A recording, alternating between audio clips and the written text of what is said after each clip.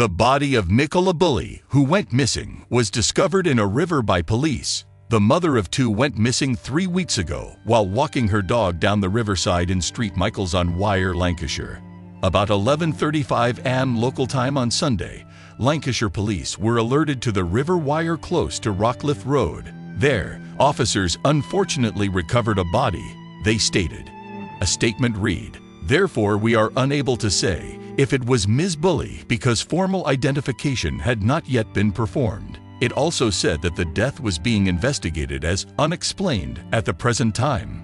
We've shared the latest updates with Nicola's loved ones and are thinking of them during this trying time. For their own safety, we ask that you not disclose any information about them, they said in Lancashire Police. The developments were termed as heartbreaking and disturbing by Home Secretary Suella Braverman. Throughout this tragic moment, she wrote, "My thoughts remain with Nicola's family." Mortgage consultant Ms. Bulley was last seen on January 27 walking her Springer Spaniel Willow after leaving off her 6- and 9-year-old daughters at school. Shortly after, both her dog and her phone, which was still on a work conference call, were discovered on a bench next to a precipitous riverbank.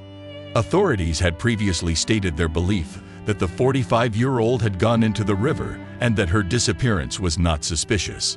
The body was discovered in the tiny town of St Michael's on Wyre, just a mile from where she was last seen. Several people came to the region to watch the search or film scenes related to it. As a result, police had to issue warnings and dispersal orders for disorderly conduct. Her family said the public's attention had been sidetracked from finding Nikki, and more about conjecture and hearsay after numerous hypotheses were disseminated on social media. After divulging Ms. Bulley's difficulties with menopause and alcohol to forestall any further conjecture, Lancashire Police were met with criticism. Her particular vulnerabilities had been mentioned in previous statements, so this was expected. Although we know that Nikki would not have wanted this, there are people out there speculating and threatening to sell tales about her. Ms. Bulley's family said they were aware that authorities were sharing the details beforehand. The Prime Minister and the Home Secretary both expressed worry over the police's decision to make public her personal information. The head of the Lancashire Police's Crime Division, Det Chief Supt Pauline Stables, has said that the division will be conducting an internal review of its investigation. The UK's Information Commissioner, John Edwards, added, "Considering the high-profile nature of this case, we will be asking Lancashire Police to lay out how they took the decision to divulge this material."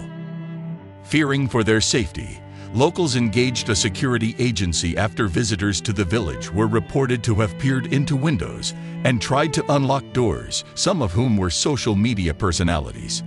After stating that he had been in people's back gardens at night with torches, one influencer was arrested and fined. Having so many people at the site would have been catastrophic for the collection of evidence, as veteran Scotland Yard officer Peter Blexley told the BBC.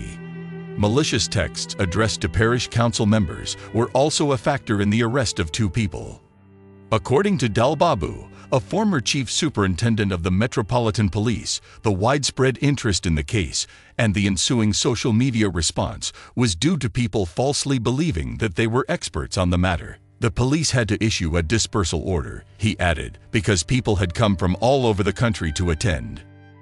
As he continued, he said, "I think what's happened on this occasion is the extraordinary degree of speculation, meaning that police officers rarely have ever released private information about individuals. A dialogue about what happens when you have unprecedented attention on social media is something police really need to be having," he said. Due to the proliferation of true crime shows, many people now consider themselves authorities on the subject. RIP. If you like, don't forget to subscribe our channel.